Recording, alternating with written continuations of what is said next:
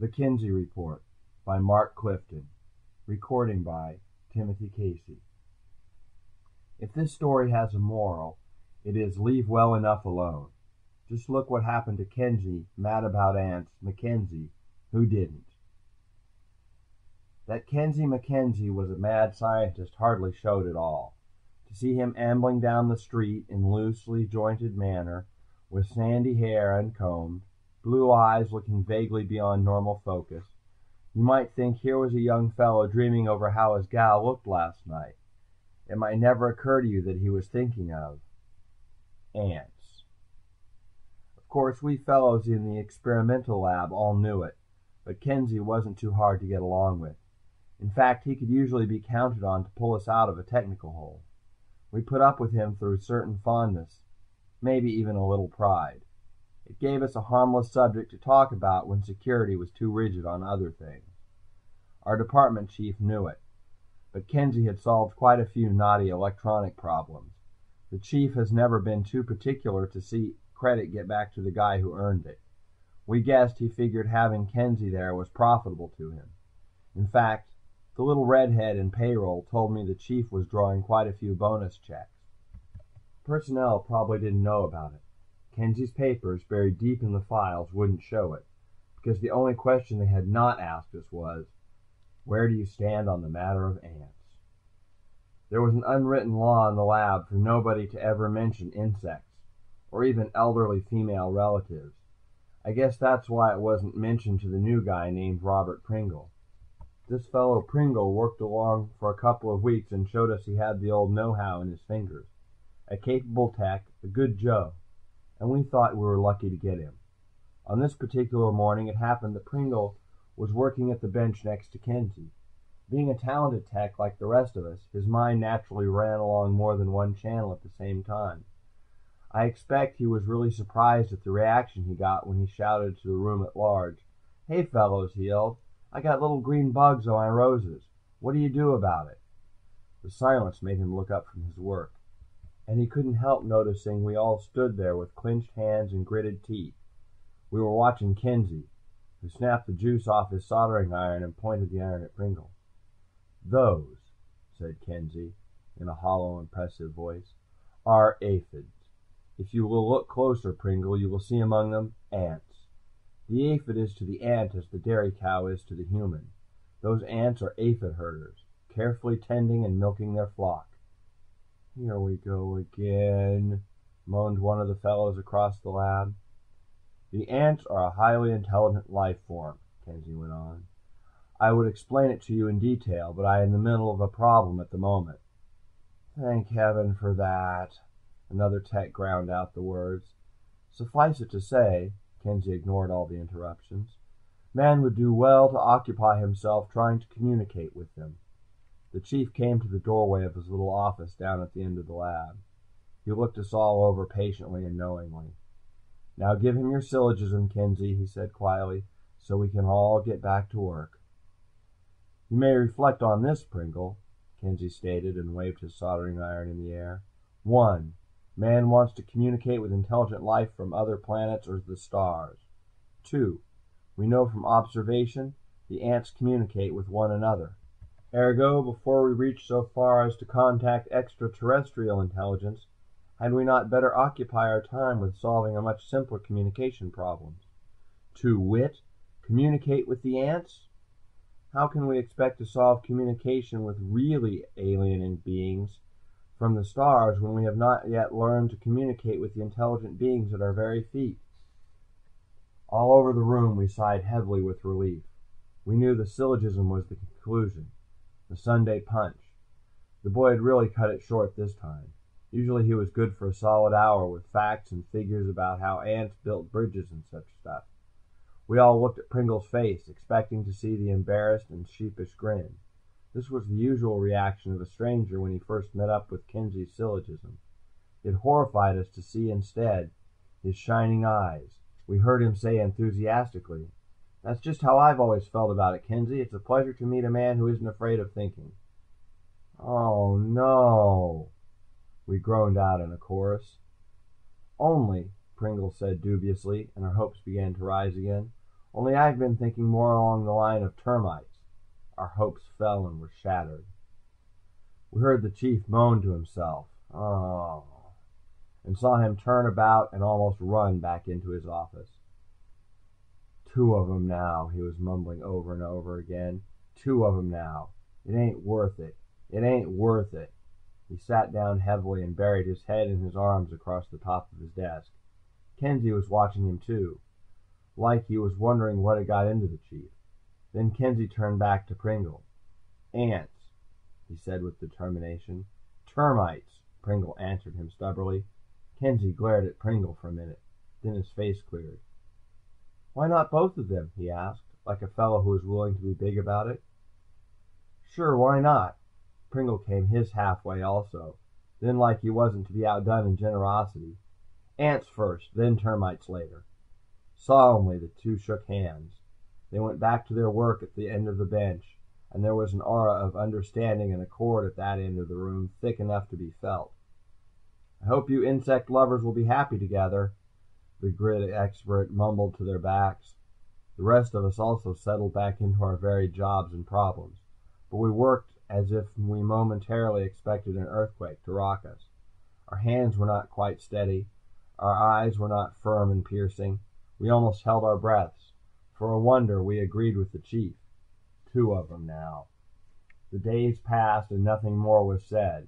More than ever now, we enforced the taboo on insects. We didn't mention trees or wood or even the conditional subjunctive. Wood sounded like wood. Wood might bring up the thought of termites.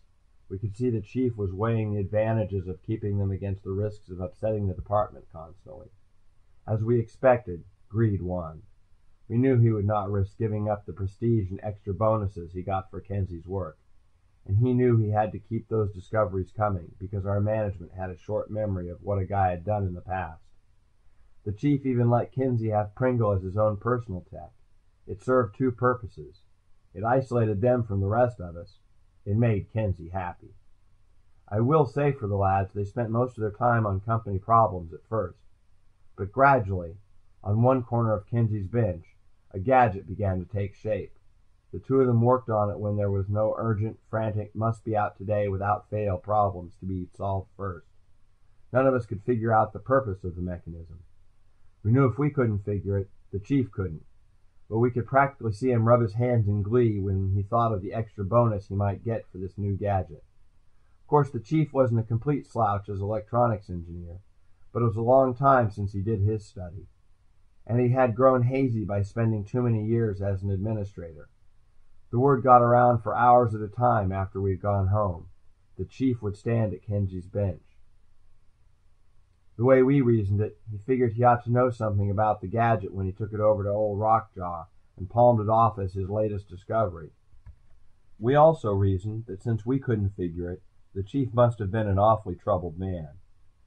Obviously, it had something to do with microwave transmission and reception. There was the usual high-frequency condenser, the magnetron tubes and tuning cavities, all company stock, of course, but then none of us ever worried about cost. That was the chief's problem. He didn't worry much about it either, except at budget time.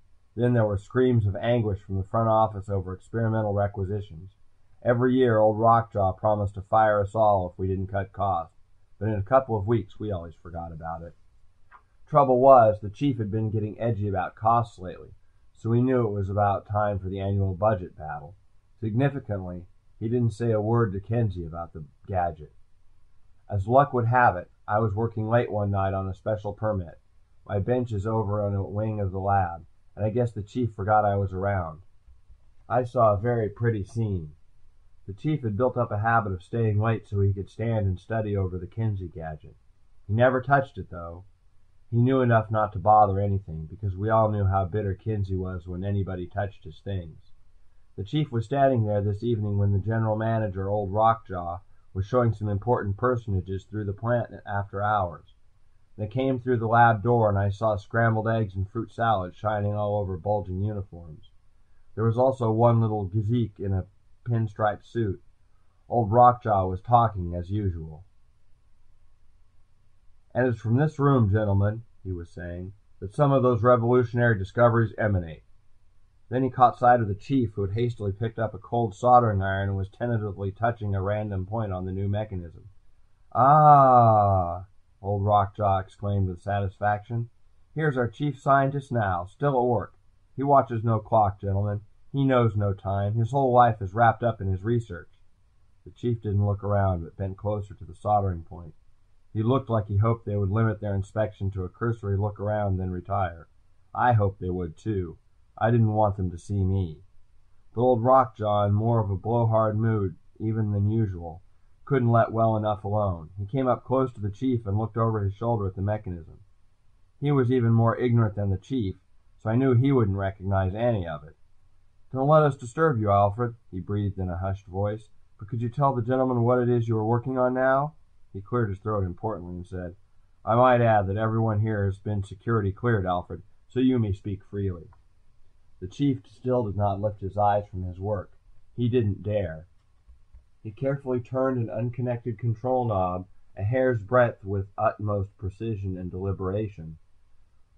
"Multi-microfrequentometer," the chief mumbled, and buried his head still deeper into the mechanism.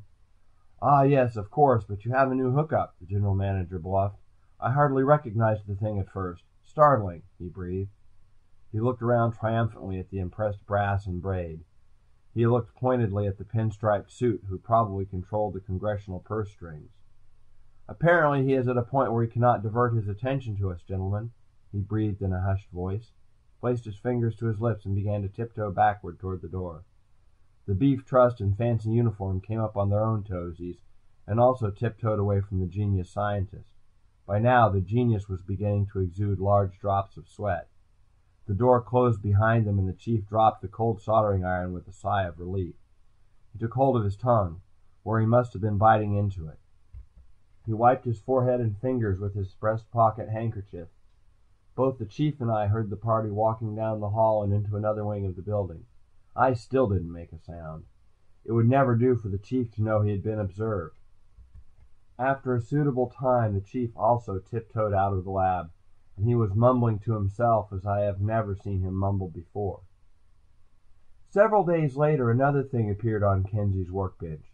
This time it was a large rectangular glass aquarium. It was filled with moist earth. Now here was something new in electronics. We shook our heads. One of the techs, who fancied himself a psychologist, said the boys were suffering from retrogressive dementia. They'd gone so far back into childhood they had to play sandbox. The chief overheard the tech and spoke up plaintively. "But I don't see any celluloid spade and bucket," he said.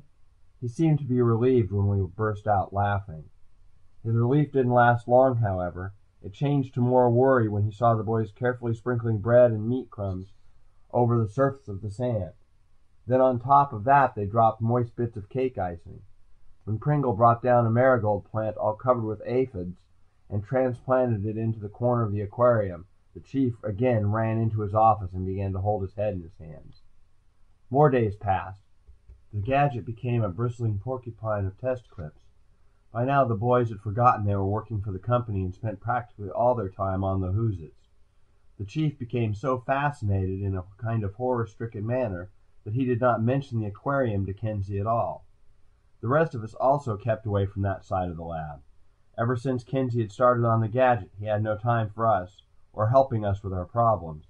If we spoke to him, he snapped back at us until I guess all our noses were out of joint. By the time the aquarium appeared, we were ignoring him and everything he did. In a few more weeks, the aquarium was swarming with ants. It was easy to see their tunnels running up and down the sides of the glass. I will say this for the boys. They set it in a huge pan of water. None of us could legitimately squawk about getting ants mixed up with our anatomy. The chief showed he was mixed with disappointment and elation when the boys were asked clearance to work nights in the lab. Disappointed since he could no longer stay late and follow the progress. Elated because the boys must be getting really hot. Annual budget time was getting closer and we could see the wheels going around in his mind. It would be a nice thing if he could deliver the multi-Who's-Its gadget before the big fight for appropriations. As far as we know, the only interest the general manager had shown was the time he asked the chief in the hall how that multi-Who's-Its was coming along. Even in that question, it was evident old Rockjaw was asking out of rare politeness only. there being no big shots around to impress. It was doubtful if the GM had heard the chief's vague answer because the old boy was mumbling to himself about rising costs and having to cut down expenses. He waddled on down the hall. He was still mumbling as he went, but both the chief and I heard one sentence clearly. And certain salaries and bonuses will have to be cut. The chief turned pale. So we granted Kenzie's request with alacrity and hoped he would finish the gadget in time. For 2 more weeks the chief waited patiently, or maybe impatiently, because the security police complained about their pinochle game being interrupted to let Kenzie and Pringle in and out. Both the boys began to get a feverish look in their faces. Their cheeks grew hollow, their eyes were bloodshot, their regular work suffered even more. The chief thought he was being considerate when he lifted some of their work and shoved it over to the rest of us. We were already sore at the boys, and we didn't take it too kindly. Just the same, we didn't let our squawk get beyond the walls of the lab. No use letting that nosy personnel department get an excuse to start holding hands, patting on the back, and radiating aid and comfort to all. Then, a certain Monday came. The chief came in a little late as usual. Some of the newer guys pretended to be busy, but we were all watching to see what he would do. There's a back door to the chief's office which he seldom uses, and which he always keeps locked, but it opens into the lab wing right at my table. It wasn't my fault. In fiddling around a little with the lock, it came unstuck and the door opened a little so I could hear what went on. When the chief came in, both the boys were busy dismantling the gadget. Discouragement and hopelessness were written all over their faces, in the dejected slope of their shoulders, in the lackadaisical movement of their arms. Piece by piece, through the glass partition of his office wall, the chief watched the gadget being taken apart. Each piece was carefully taken back and placed in stock for reuse. That alone was enough to create great alarm for their sanity. Imagine a technician putting a piece back to be used over. Finally, the chief could bear it no longer. He called them into his office. He carefully shut the door, but he didn't notice the back door swung open a little farther. I found it necessary to work close to the crack, and if I turned around I could get a good view of the entire office. The chief waved the boys into chairs across from his desk. He sat down and placed his fingertips together. Even then I could see his hands were shaking. He leaned forward and asked with careful sympathy in his voice, "Did it work?" "Yeah," Mackenzie answered in a bored voice. "It worked." I was surprised at Kenzie's voice. Usually he talked with the concise enunciation of a professor. Now he sounded like maybe just a good lab tech. "Then why are you dismantling it?" the chief asked with a worried frown. "It wouldn't be good for people to know about it," Pringle burst out. "I don't understand," the chief faltered. Then desperately, "Look, fellows, I've given you a lot of leeway. You've sloughed your work something terrible. That's all right to an extent. I've covered for you." "Thanks, Chief," Kenzie said dryly. "But old Rock, the general manager," the chief complained, "knows I've been working on something. Now what with budgets coming on and all, I gotta have something to show." "You've been working on something?" Pringle exclaimed. "I mean my department has," the chief covered himself hastily. "I'm responsible for what goes on in my department, you know. I gotta have some kind of an explanation." He was almost wailing now. "What with budgets coming on and all." "Make up your own explanation," Kenzie answered disinterestedly. "It's a cinch you can't give out with the real one." The chief began to wheedle. "You two boys know the explanation. Why can't you tell me? This is your chief you're talking to, boys. The one who's always stood by you and covered for you, remember? You gotta tell me, boys." I saw Pringle and Kenzie look at one another. "Guess he's right, Ken," Pringle said. "That is, if he promises never to tell anybody." "Yeah, I guess so." Kenzie nodded his head in agreement. "We owe him that much just for letting us alone." The chief let out a big sigh of relief. "It's about ants," Kenzie began. Now, Kenzie boy," the chief interrupted hurriedly. "Let's stay on the subject, shall we? Let's not get off on that tangent again, Kenzie boy, shall we?" "Nuts," Kenzie said. "But this is about ants, Chief," Pringle answered, then shrewdly, "but first you gotta promise, Chief." "All right, I promise," the chief acceded testily. "It's about ants," Kenzie repeated stubbornly. The chief winced, but he held his peace. "They're intelligent," Kenzie said profoundly, and stopped. "I know," the chief prompted. "I know, Kenzie boy, you've been saying that all along." "I communicated with them," Kenzie said flatly. "You what?" The chief's eyes bugged out. I guess mine did too. Sure, Kenzie answered. After a fashion, that is. In their anthers they've got a chitin cell diaphragm, modified cellular structure. They communicate with a sort of microwave. Roughly, you might say it generates and radiates like our brain wave. Roughly, very roughly. This chitin diaphragm picks up the microwave like our ears pick up sound. Roughly, that is. But that's wonderful, the chief glowed. It didn't take much imagination to see him in the general manager's office explaining how his multi-Whosits gadget worked. Maybe nothing immediately commercial about it, but when the publicity office got a hold of it, man, it would mean plenty of free publicity for the company. And how old Rockjaw loved free publicity. We tuned in on them, Kenzie was saying. By putting different kinds of food around and by making different kinds of disturbances, we worked out a crude sort of vocabulary. You did? The chief exclaimed. Nothing fancy, you understand, Kenzie belittled his achievement, but enough so that when we broadcast a sugar wave, they came running to the surface to see where it was. When we broadcast a water wave, they rushed to the ant nursery and started carrying the eggs to high ground. Glory be, the chief breathed. In his eyes there was a vision of world-renowned scientists patting him on the back. Maybe even more important, old Rockjaw was actually smiling and telling him he could have unlimited funds in his budget. Sure, Kenzie said bitterly. Sure, that was all very fine. Big shots we were going to be, Pringle and me. First time in history man had talked with an insect. Maybe even get our pictures in the paper, same as if we'd murdered somebody. Fame. Yeah, Pringle chimed in. First step in learning how to communicate with an alien mind. Nuts. I don't get it, the chief stammered. What's wrong with that? Well, we went on perfecting the vocabulary, Kenzie said. You know, finding it down. Had the little beggars practically standing on their heads at times with our wave. He grinned at the memory and seemed to shake off some of his lethargy. You should have been there the night Pringle had them marching in formation. His face fell again. We kept on improving the gadget, he said with hangdog attitude. We still hadn't made direct communication, you understand. Nothing like, how do you do, Mrs. Ant? This is Kenzie McKenzie, human talking. Then he sneered at his memory. With our microwave we could make them do things, but hell, you can make them run out of the ground by pouring water down their hole. That's not communication. We couldn't seem to contact them direct, make them know we were communicating.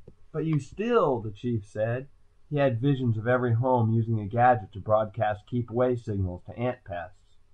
Our gadget was still crude at that point, Kenzie interrupted. We fined it down more and more. That's when we began to pick up the star static. Star static? The chief faltered. He wouldn't know about that, Pringle said, and I could detect contempt in his voice, even if the chief couldn't. Sure he would, Kenzie corrected. Everybody knows about the 50 or so stars that send out continuous radio signals, and how we've been trying for years to unscramble them. Why, certainly, the chief said, so positively I knew he hadn't heard of it before. Anyway, Kenzie said, the more we worked out the vocabulary code, the more the star signals began to fit right into it. So we decided to break up the thing and forget all about the ants. Honest, Chief, you'll never hear me mention the word again. Termites either, Pringle chimed in. But I still don't understand, the chief complained. It still all sounds marvelous. I just don't understand. Draw him a picture, Pringle said disgustedly. Okay, Kenzie acceded. How many years would you say that ants have been on Earth, Chief? Oh, I don't know. Quite a few, I'd say. Yeah, Kenzie said dryly. Quite a few. At least 1 million. Unchanged. A perfect life form with a perfect civilization. So perfect, nature hasn't seen any need to change them for 1 million years. So what? The chief asked. They're nothing. We come along and make them do nip-ups. Yeah, Kenzie was bitter again. We humans go around talking about how brave and smart we are. How someday we'll even get so smart we'll contact other intelligent races on other worlds. Yeah, we're smart. You know those star radiations? That's not my specialty, you know, the chief answered cautiously. Some of those radiations started out from their home planet 1 million light years ago, Pringle said quietly. So what again? Those radiations, Kenzie said, happen to be communications between the galaxies beamed at the ants. Sort of a continuous radio program broadcast universe-wide. It happens the ants, maybe termites, maybe other insects, are spread through all the galaxies. It happens they are the dominant intelligent race throughout the universe. He shrugged in disgust. Us big brave humans, he said contemptuously. Someday we might even reach Mars. Hell, those ants have been colonizing for hundreds of millions of years. They're still communicating. They are the real intelligence on Earth. He crushed a cigarette fiercely into a glass tray on the desk. One thing man has got, or ever had, was his ego. He's got to believe he's top dog or else he folds and quits. Yeah, we're smart all right. Hell, we're so far down the scale the ants don't even recognize us as life form at all. Pringle nodded soberly. He said to the chief, "Yeah. How would you like to explain a gadget that proved ants have more brains than you have?" The chief looked at them with incredulous eyes. He was still staring at them silently with a bloodless face when the office messenger came in and told him the general manager wished to see him in his office to discuss budgets. I closed the back office door quietly and went back to work. The other guys clustered around and wanted to know what I'd heard. "Nothing," I said, and looked them straight in the eye. "Nothing at all." End of The Kenzie Report by Mark Clifton. Recording by Timothy Casey, Modesto, California.